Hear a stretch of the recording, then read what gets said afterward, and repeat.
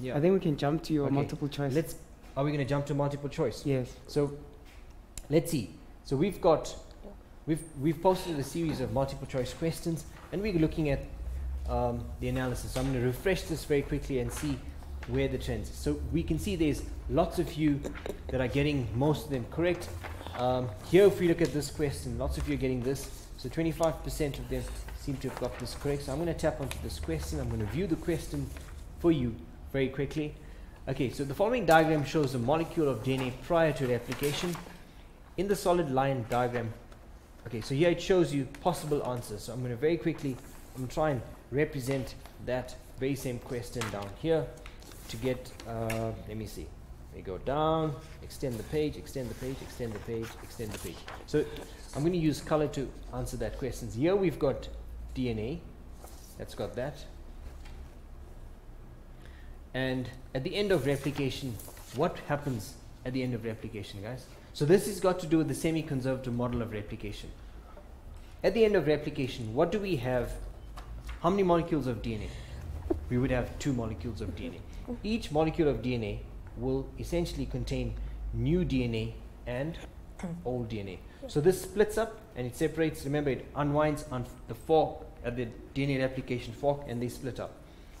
Each strand then produces its complementary strand of DNA. Okay, so at the end, you're going to find that DNA, the original DNA is in pink, and the new DNA is in yellow. So each strand has half old DNA, half new DNA. And we refer to this model as the semi-conservative model of replication, where the strands that are produced have old DNA and new DNA. So looking at this, so that is what the original DNA is during, that's the original, sorry, let me try and move this. I'm trying to do something. Okay, nope. Let's go up a bit, let's go down, down, down, down, down, down. Okay, here we are. So at the end of DNA replication, you have the old strand and the new strand. So let's look at this question. So when we looked at this here, that's the original DNA. I've added color to this. Here it's a solid line. What's the possible result of DNA replication at the end? You guys looking at this question, which would be the correct answer? C.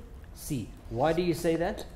Because when you look at C, you can clearly see that the original DNA is a solid line, and it has a combination of new DNA, which is the dotted or broken line. So C is the correct answer, and lots of them, I'm going to close this. So let's see so lots of us are saying that. So how do we interpret this? So correct, B. So total number, let's look at, go back. Okay, so lots of them have given us, what's the incorrect answer for this? Okay, sorry, let me ask this again. Okay, so the correct answer here was C, and lots of you are giving the answer A, which was very incorrect, and D.